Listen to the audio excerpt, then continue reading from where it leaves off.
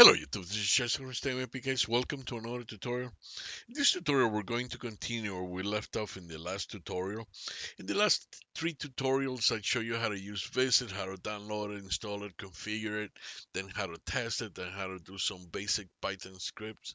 In this tutorial we want to take a step a little bit back and show you more in detail the options that you have in the graphical user interface and the viewer window, because I think you'll find them very useful.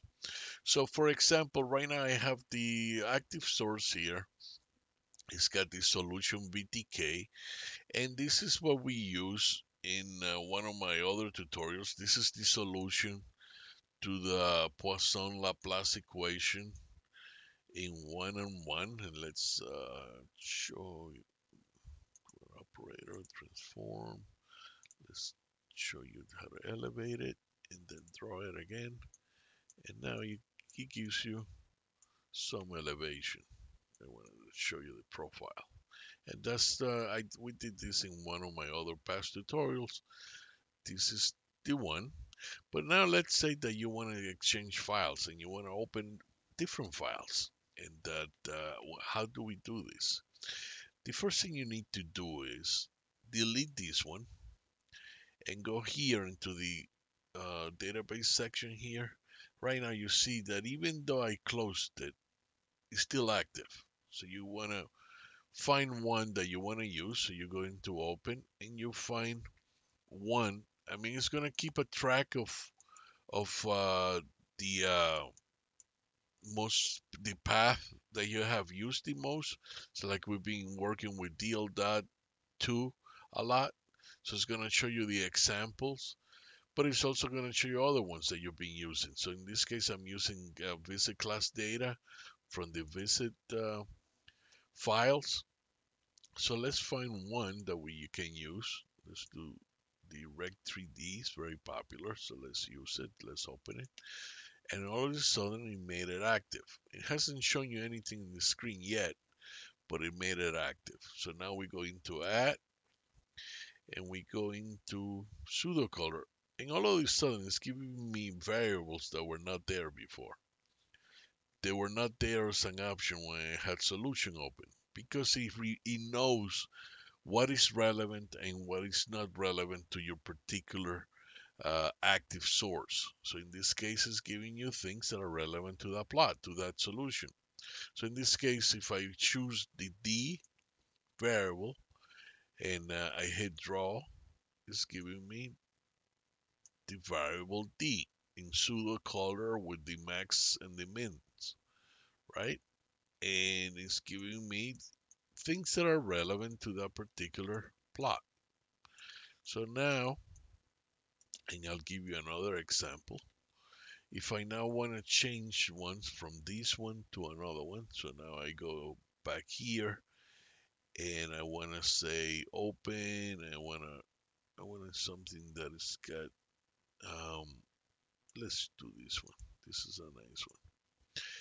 And now I changed it to a wave. Two things have happened.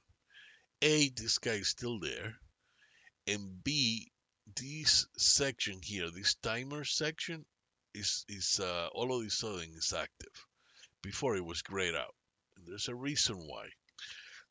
So let's first of all delete this guy and now add something that we can do with this one. And you can see that there's other ones that were not there before.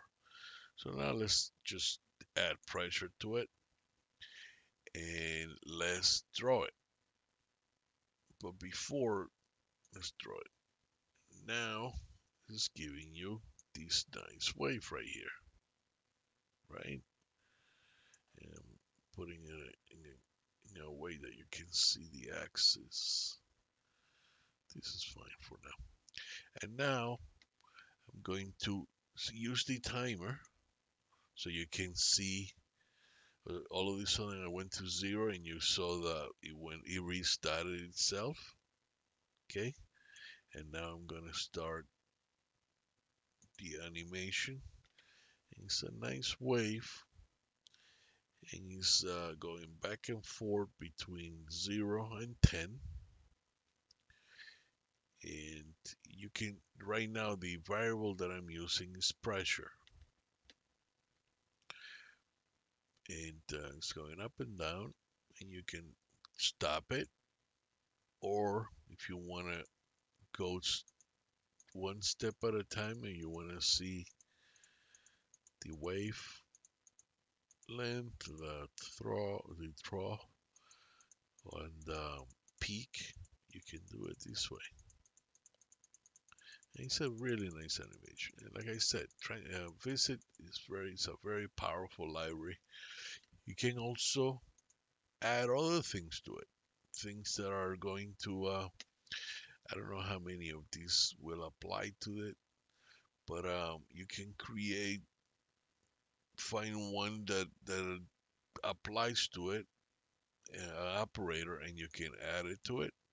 You can also add other variables, like in this case, instead of V, um, instead of, I'm gonna also add a U pressure. So let's redo it again, and now that's a different one.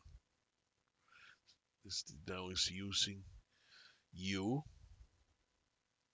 Actually, now it's using U. Before it was just using pressure. I had to hit draw again. So now it's using U. And it's not only using, as you can see, oops, I want to show you these from the, it's using U and it's using pressure. And if you want to know more, you can go into the user manual, into the documentation, and it will show you the differences of each one and how they all relate to your particular active source that you choose. But this is what I wanted to show you in this tutorial. In the other tutorials, we're going to start digging deeper into the library and seeing how it can help you create great simulations and great visualizations of your particular solutions and your particular applications. But this is the end of this tutorial. If you like this tutorial, please click the like box, subscribe to my channel, and I will see you next time with another tutorial. Take care.